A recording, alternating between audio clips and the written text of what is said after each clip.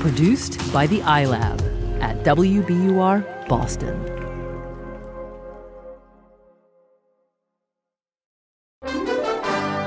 Weekend Update with Norm Macdonald.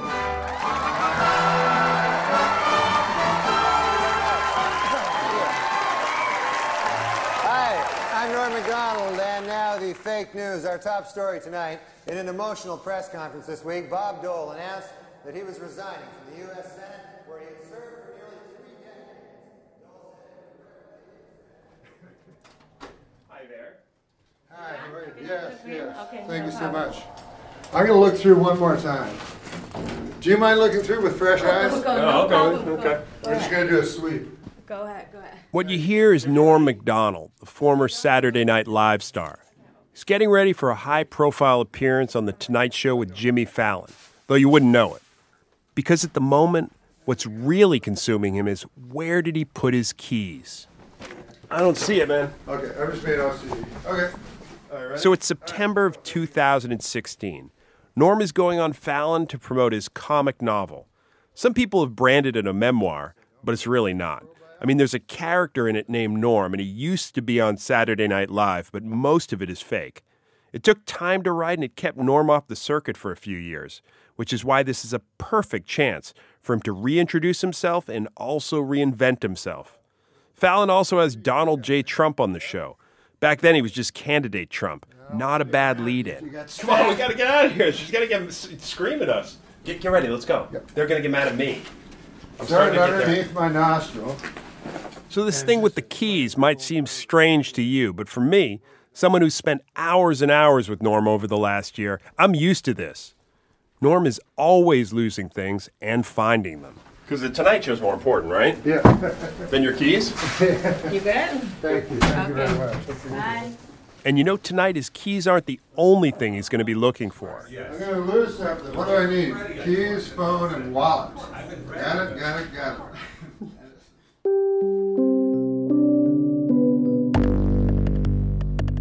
I'm Geoff Edgers, and from WBUR Boston and the Washington Post, this is Edge of Fame, a show about the life that happens before, behind, and beyond the spotlight. This episode is a sneak peek of our plan to take over the podcast world, or something like that. We'll kick off the rest of the season February 15th. I'm the national arts reporter for the Washington Post, and it's my job to go all over the country looking for special stories and characters. So it's only natural that I'd be immersed in Norm Macdonald's world, because Norm is one of the great underappreciated geniuses in comedy and entertainment. I'm sorry to throw that word out there like it's just something to throw around, but he's special, and I feel like more people need to know about him. That's the why. The reason I'm embedded in Norm's life right now is because these 2 days are important. He wouldn't say that, but I think they're crucial as he tries to revitalize his career. And they'll also reveal why mainstream fame is always just beyond his grasp. So some history. Norm was born in Canada in 1959. He was a smart kid and apparently quite withdrawn, the middle of 3 brothers. Norm's father died when he was young. So after bumping around in Canada doing stand-up in the 80s, Norm came to the States. The first you hear of him would be on Star Search, where he appeared and lost. I finally quit smoking, So I feel pretty good about that. I smoked ever since I was a kid, so it's kind of tough for me, I remember once I was 8 years old, little kid, behind my garage, sneaking a cigarette back there, and my dad caught me. He hauled me in. I thought I was in for the strapping of my life, What he did is he pulled out a big cigar. Must have been half the size of my arm, this giant cigar. Stuck it in my mouth, lit it up, made me smoke it. All the way through, right to the end. That's when I started smoking cigars real heavy. He spends some time off camera, writing for The Dennis Miller Show, and then jumping onto the staff of one of the all-time great sitcoms, Roseanne. Then some of his buddies, like Adam Sandler, David Spade, Chris Farley, they got him an audition and a meeting with SNL's grand poobah, Lorne Michaels. It's just a meeting because Norm doesn't really audition. So he goes to meet with Lorne Michaels, and instead of praising him and telling Lorne how great he is, he tells Lorne that he's the wrong guy for the job. He's got no impressions. He's just not good enough. Lorne seems to like this approach, and Norm's hired. Weekend Weekend Update with Norm Macdonald. He becomes the anchor of the Weekend Update desk, or as he terms it decades before President Trump took office, the fake news. Thanks. I'm Norm Macdonald, and this is the fake news. PLO leader Yasser Arafat announced this week that his wife is pregnant. The happy couple said they really don't care if the child is a boy or a girl, just as long as it hates Jews. Norm was more than a joke reader.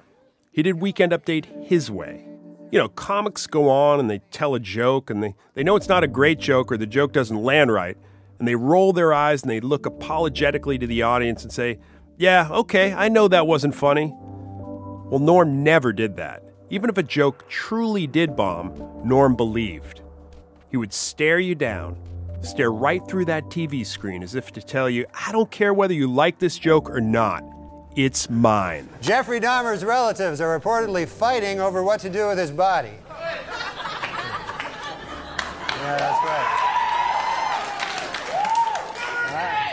Yeah. Well, some want to have sex with it while the rest want to put it in the fridge. So that's,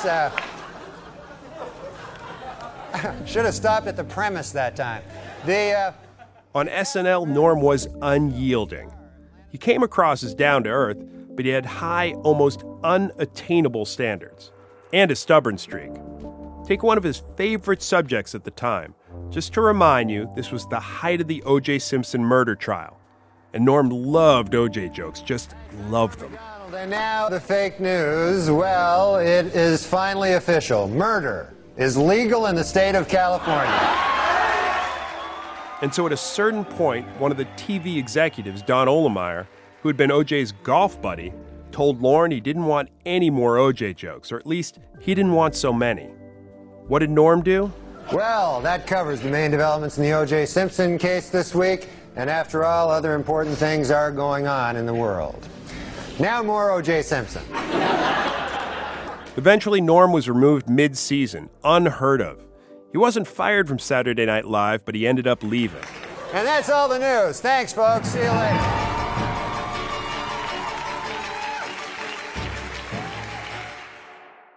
But for me, Norm's leaving SNL was just the beginning. He starred in a movie called Dirty Work that didn't make a ton of money at the box office, but was still very funny. He starred in 2 different sitcoms, and he developed a weird sideline as one of the world's greatest late-night talk show guests. I mean, one time he went on Conan and told this moth joke. Seriously, you could boil this joke down to its essentials and tell it in 20 seconds. You probably know it. The moth goes to a doctor because he's depressed.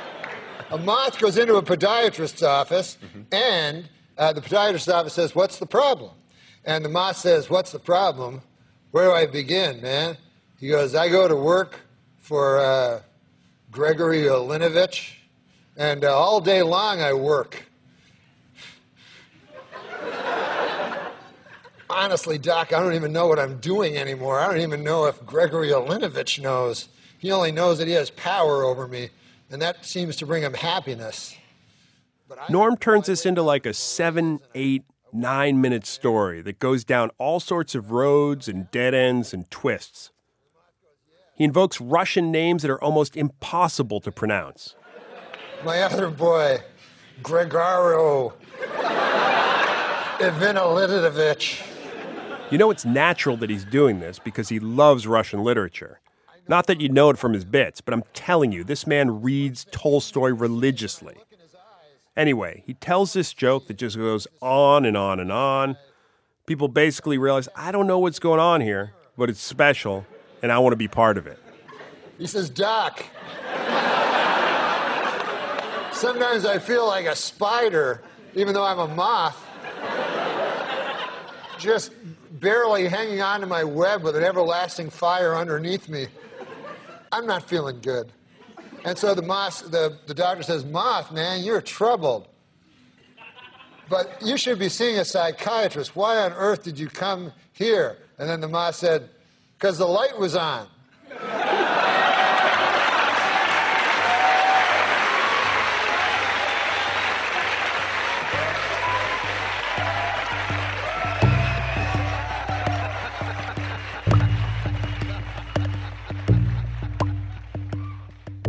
So why isn't Norm on TV? Why isn't he enjoying the kind of mainstream success that his peers have enjoyed? You know, why is Rob Schneider getting a show and Adam Sandler getting billions of dollars to make movies? Norm isn't getting those same opportunities. I think in large part it's because you can't describe exactly what he does. In a world of elevator pitches, Norm's unorthodox approach can be jarring, even unsettling. And brilliant. I'm not the only one who thinks this. Listen to what David Letterman told me. Norm is first and foremost smart, next funny, and thirdly, most importantly perhaps, endlessly appealing. Why doesn't a guy like that get to have an hour every night? You know, there's no reason on this earth that guy shouldn't have a regularly scheduled, easy to access video outlet. So, show business is not a meritocracy, you know. Fame is the only currency. So, I always thought, you know, if I could just be the funniest stand-up, that would be enough. But it's not enough. That sloshing sound, that's Norm shaving. He's getting ready for The Tonight Show, and we're talking about whether he feels underappreciated or not. If I was 15 years old and they told me, you know, how would you like when you're in your 50s to be taking a shave and being interviewed by a guy and just about to go on The Tonight Show, I'd say, I'll take it. That would be fantastic. You know what I mean? And if the guy said, would you complain about anything? I go, well, of course I wouldn't. I'd be in heaven, you know? So a number of years ago, I stopped comparing myself to people.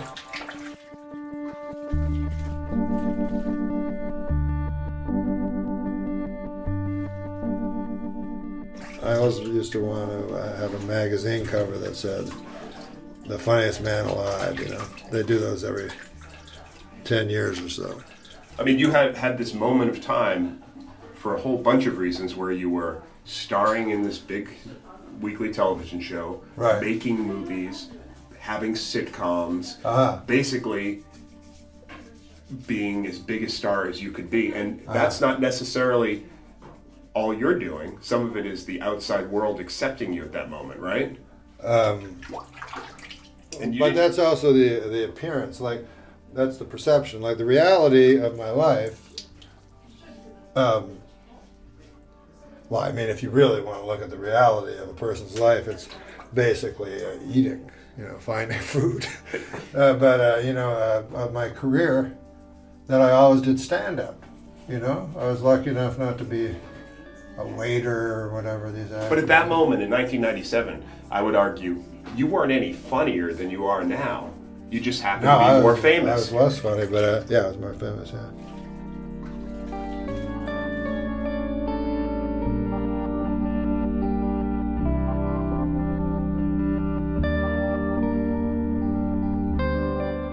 We'll be back with more Norm in a minute.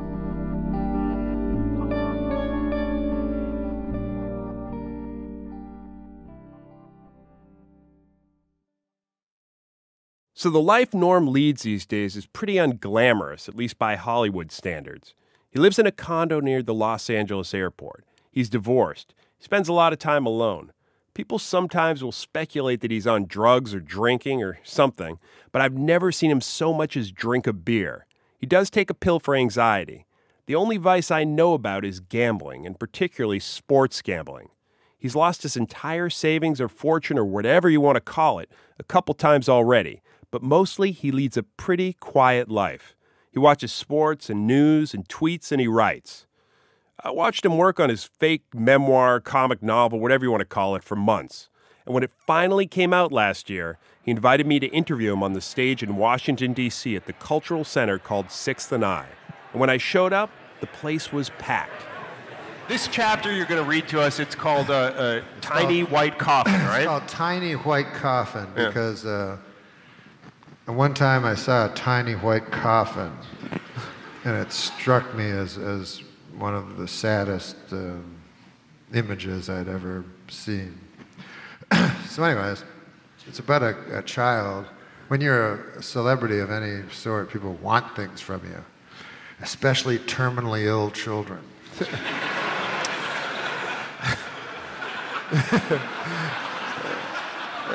So anyways, there was a Make-A-Wish foundation, and this child wanted to come to SNL. Natural. And watch me throughout the week and see how an idea became a sketch. So I said, okay, that's a wonderful idea. And I talked to him at his bedside, and I got everybody else to scram, And I was saying how touched I was that he wanted to do that. And then he said, I don't want to do that. I just made that up. I haven't liked SNL since Bill Murray left.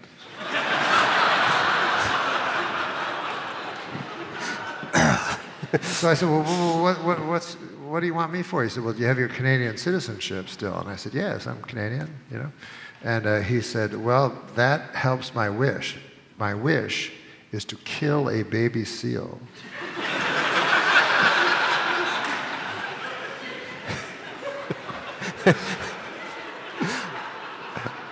So we took him, me and my buddy. So clearly this isn't true. I don't believe that Norm took a young child out into the wilds to kill a baby seal, but it got a good laugh. But there was another section of the book that I really wanted him to read. To me, it's maybe the most honest and true section you can find. It's about him staring in the mirror and his view of himself. I mean, this part really choked me up when I first read it. When people come to see me do stand-up, it is because somewhere in their memory, I live on SNL, dressed as a young Burt Reynolds, insisting Alex Trebek refer to me as Turd Ferguson. And they come to see me, and I am old and fat, and I don't mention SNL, and I do my answering machine joke that always does well. And they are happily disappointed, and after the show, they stand beside me and take pictures, the way you would with a donkey at the side of a road.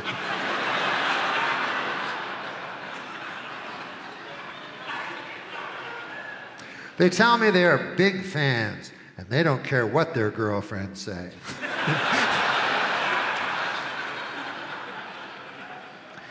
They understand me, even though they know good and well that no one else does. I'm dry, they say. The next time I come to their town, they do not show up. It can be difficult to define yourself by something that happened so long ago and is gone forever. It's like a fellow at the end of the bar telling no one in particular about the silver medal he won in high school track, the one he still wears around his neck. The only thing an old man can tell a young man is that it goes fast, real fast. And if you're not careful, it's too late. Of course, the young man will never understand this truth.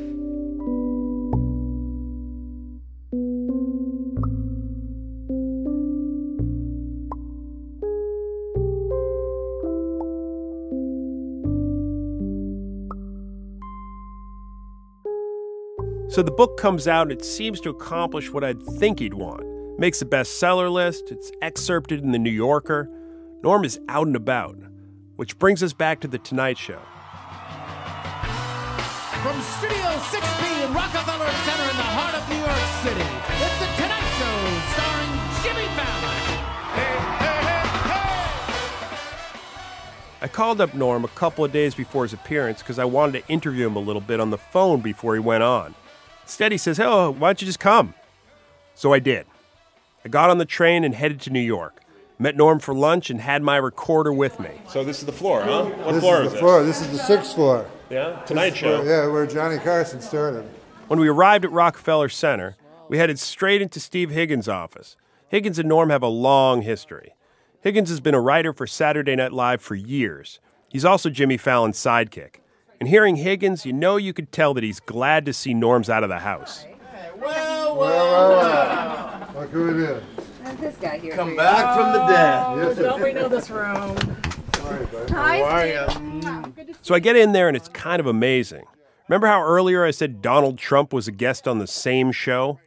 Well, the hallways are full of Secret Service. Tonight, the big news is that Fallon will muss Trump's hair and then get attacked for not interrogating the then candidate for his combative attacks on Hillary Clinton, immigrants, and, well, you know how that story ends. But that's later. For now, I'm standing there with the recorder over my chest when Jimmy Fallon walks in. How great, by the way, is your book? Based on a true story. Oh, it's great. That's the best title. When he approaches Norm, it feels more like he's just a big fan, like a young kid on Saturday Night Live looking up to one of his idols. Do you remember the first time I actually met you? Because I met you like through Sandler or something. I'm the biggest fan. But you were at Bel Air Hotel, maybe having breakfast with Bob Newhart. Oh, yeah.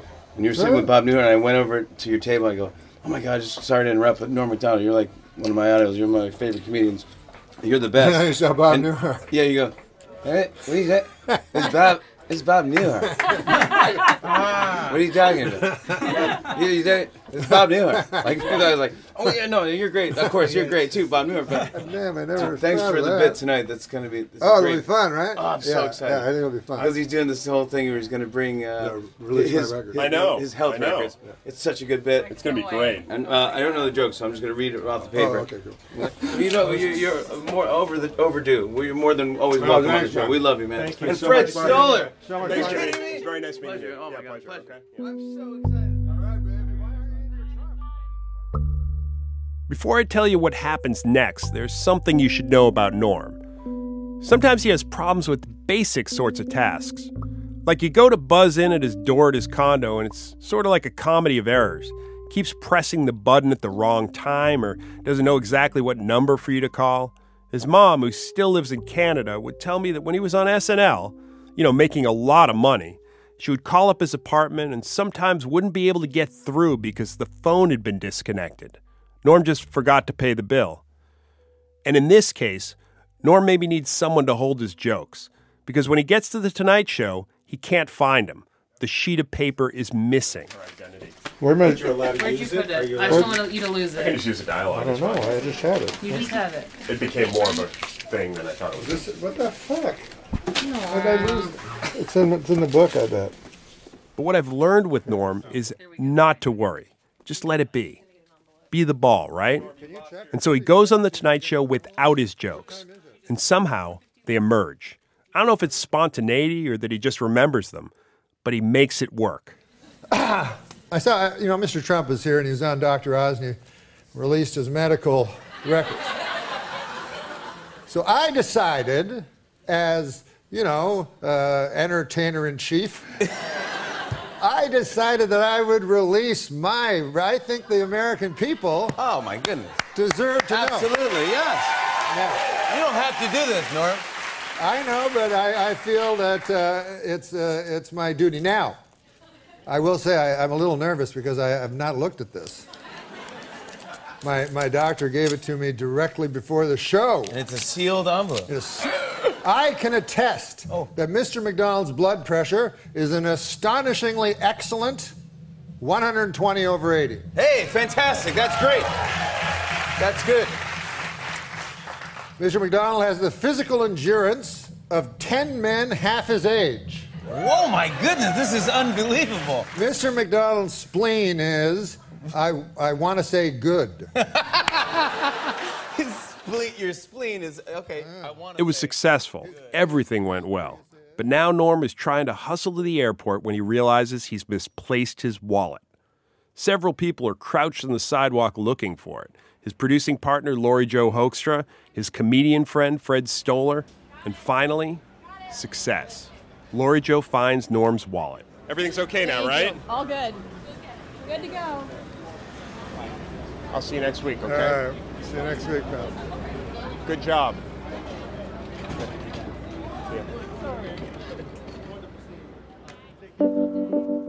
So Norm found his wallet that night. I think he also started the process of rediscovering his audience. Netflix signs him on to do a comedy special, something he hasn't done in years. And there's talk of adapting his novel into a television show. And so I go to see Norm months later to just kind of put a bow around this story. To let him reflect on how much he's grown and how much things have changed. And what do I find? You're checking the score. Come on. Well, it's 40 now. Yeah, but this is a big night. What was it, 114? Means it has to get to 57 a quarter. And the Lakers are winning. Yeah. So we're backstage at a comedy club, and Norm's about to go on. And he's become obsessed with a couple of completely insignificant basketball games. You guessed it, he's been gambling again. The night before, he tells me he bet on a tennis match at the Australian Open between two players he's never heard of. He's definitely in some sort of weird spiral, but he tells me it's not quite as bad as before. As I watch this unfold backstage, all I can think is he's going to bomb. And just as things were starting to go his way again. Of course, he goes out there, and what happens? He kills. You see the inauguration today? And then all the pundits, they were like, this was the worst speech ever. I'm like, oh, that's cool, I'll listen to that. I like worst things ever. So after the show, I head back to his hotel room, and I spend more time badgering him. What I want is for him to resolve his own story, to tell me what this last year has meant, how he was in, some kind of seclusion and he's reemerged, to tell me how it feels, and I can't get him to say anything. I mean, if you have a satisfying ending, I don't know what comes before. You taped 1 million hours. Yeah. So I'm trying to understand what would wrap it up. Let me think for a moment. At 2:30 in the morning, I've got to go, and I realize, what was I hoping to get? Isn't this perfect in a way? This isn't the Hallmark movie of the week. For Norm, every story is the anti-story. Wouldn't it be wrong for Norm to wrap up his own story neatly in a bow? Instead, he's just going to stare you down, see if you'll laugh, and if you don't laugh, well, that's on you.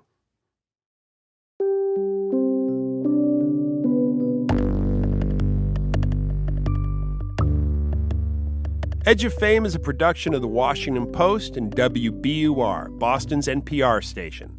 This episode was produced by Adam Ragusia and edited by Jessica Alpert and Iris Adler. Our production assistant is Cameron Chertavian, original music by Adam Ragusia, and sound design by John Perotti. Our executive producers are Jessica Alpert, Jessica Stahl, and me. For more information about today's show and other episodes of Edge of Fame, go to WashingtonPost.com/EdgersPodcast. If you want to tell me what you think of this story, you can find me on Twitter at Geoff Edgers, and that's Geoff spelled Geoff. We'll drop our first episode of the season in a few weeks, so make sure you subscribe to Edge of Fame on Apple Podcasts or wherever you get your podcasts.